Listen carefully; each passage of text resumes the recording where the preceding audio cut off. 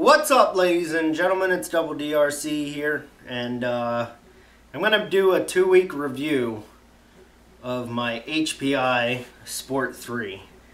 So, I'm not very happy. I am, but I'm not. I got this car a couple weeks ago. Got real excited. I did my unboxing video. Went out with my cousin, got it on the road, and worked awesome. Had a blast with it. It was racing around, all that other stuff. Then we went out a second time. And the second time we went out, again, everything fine and dandy, running like a champ. Everything was great.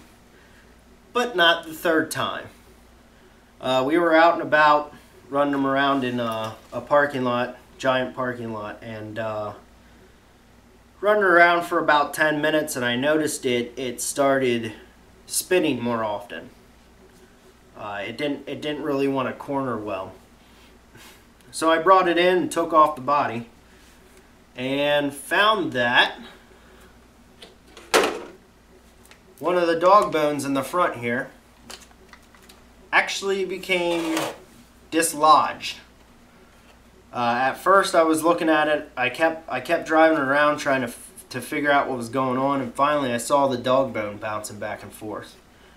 I got a pair of pliers in there and got the dog bone popped out because it was just rubbing against all the plastic and metal and stuff like that, and it wasn't too happy.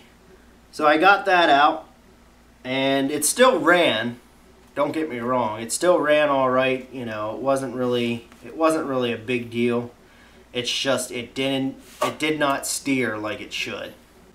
So after I had my problem, my cousin's Sport 2 actually popped out the very exact same drive shaft. So that pretty much killed our day for us, because his actually went missing. He couldn't find his. We brought him back to the house. I dissected mine and started looking on the internet about how to fix it. I read HPI's forums, and apparently it happens quite often. I even emailed HPI, and they said that they are shipped out without having 2 O-rings in the front end, unintentionally. And that's what causes it, because there's so much slack in the dog bone. Well, the thing with mine was the O-ring was not even there. I'm only assuming that maybe it broke while I was out driving around. Not sure. But I went on the Tower Hobbies and ordered some dog bones and some O-rings. The only reason I ordered dog bones was because I gave my cousin my dog bone because I felt bad that he lost his. And it turns out these don't match the Sport 2s. The Sport 2s are actually longer. So he was unable to use it anyway. But HPI was very nice and said they would send me some O-rings. So I'm waiting for the O-rings, which doesn't really matter because I bought some anyway to fix it.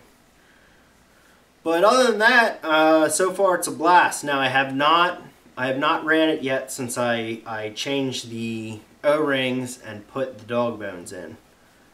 The dog bone. I didn't tear apart the other side, which I probably should, just to make sure and or put 2 in. But I figure, heck, I got extra parts. I'll just wait till it happens again, and then I'll do it. But so far, I really do like the car, other than the fact that I had this problem only maybe the 3rd time into driving it.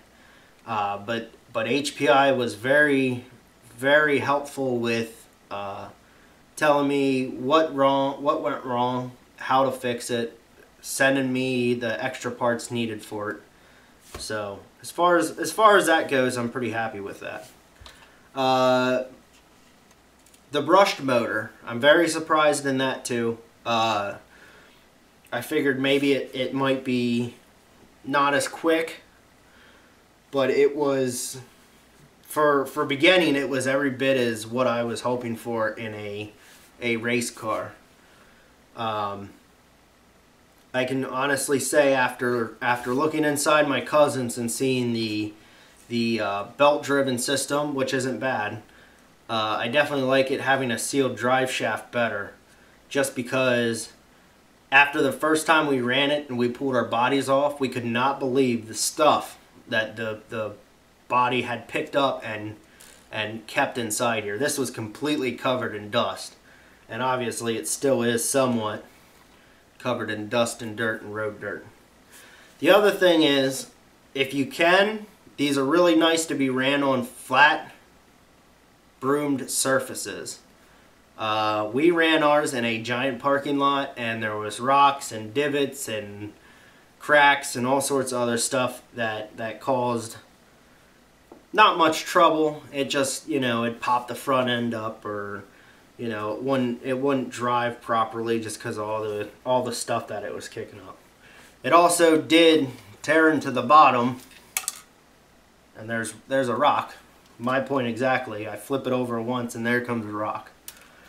But it did tear up the bottom a good bit. You can see a bunch of scratches and scrapes and stuff, but nothing to be alarmed of, I would assume.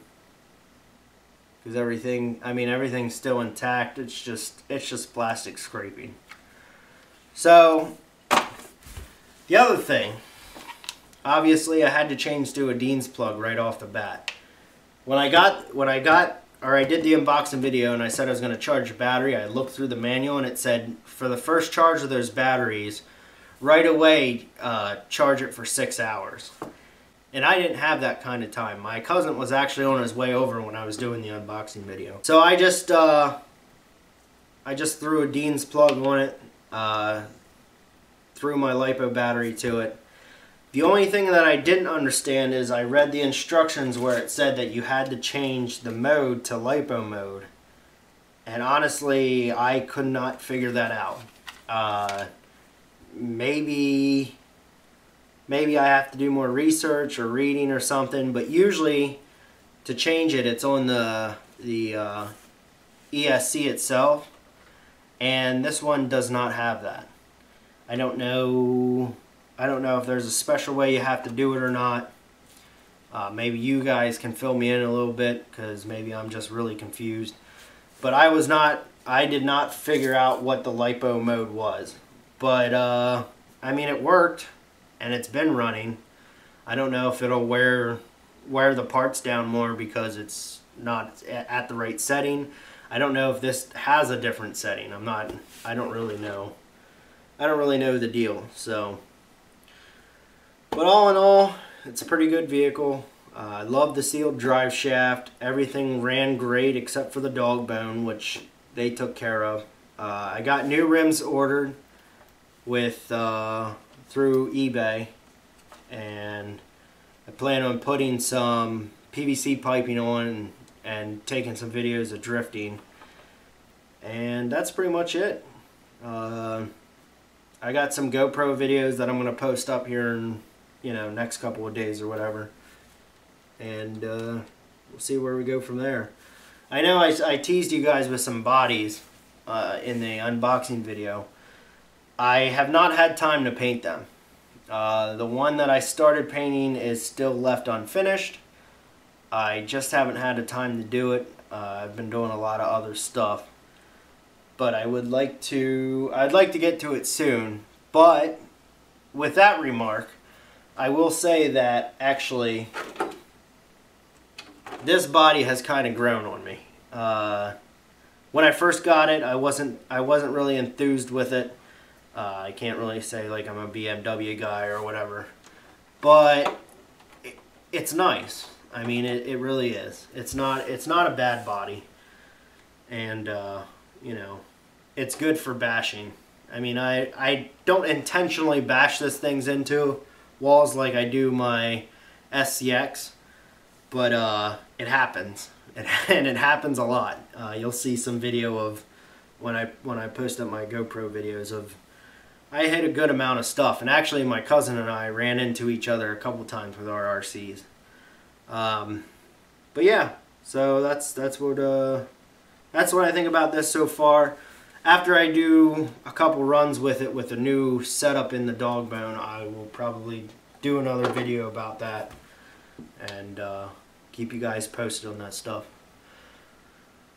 Alrighty, well, I think that's about it. I'm going to wrap it up here, so you guys enjoy the rest of your day.